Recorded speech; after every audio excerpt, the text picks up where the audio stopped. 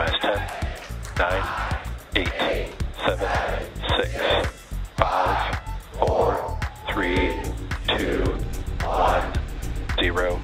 Liftoff.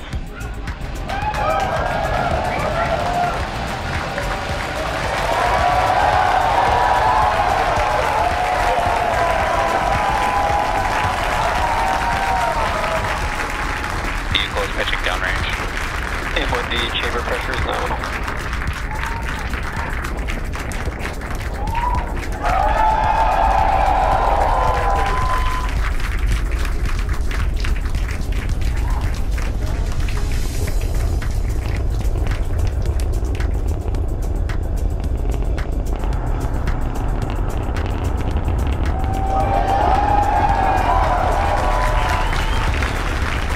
Nominal power and telemetry. Pounds of thrust. Headed to space. We've throttled down in preparation for max Q, moment of peak mechanical stress on the rocket. Falcon Heavy is supersonic. There we just heard the call out that the vehicle is now traveling faster than the speed of sound. What a beautiful sight.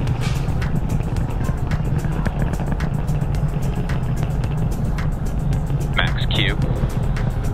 All right, there we just heard the call out. That is the moment of peak mechanical stress on the rocket.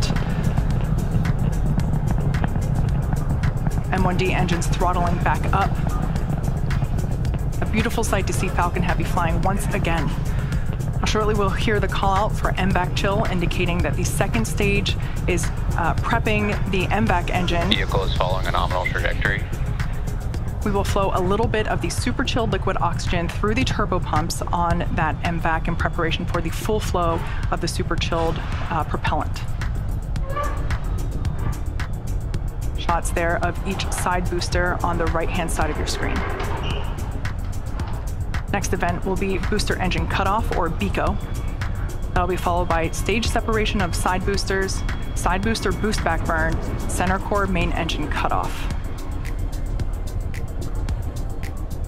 We are about 10 seconds away from the booster separation.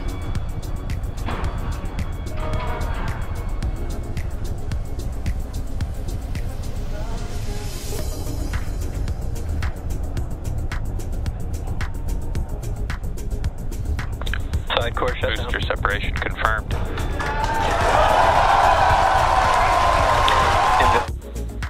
Nico. Stage separation confirmed.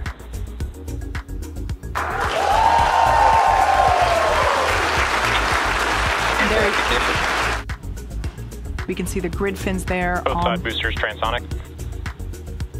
Stage 2 FTS is saved. Stage 2 is in terminal guidance. We can see those grid fins steering the boosters for a precise landing. Again, we're attempting Booster landing. Landing zone 1 and 2.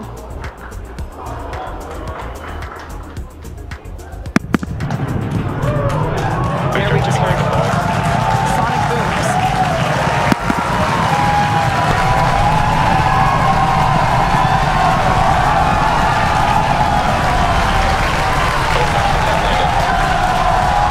And there you have it.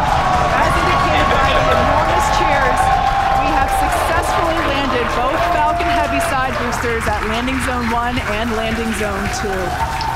What an incredible sight. Nominal parking orbit.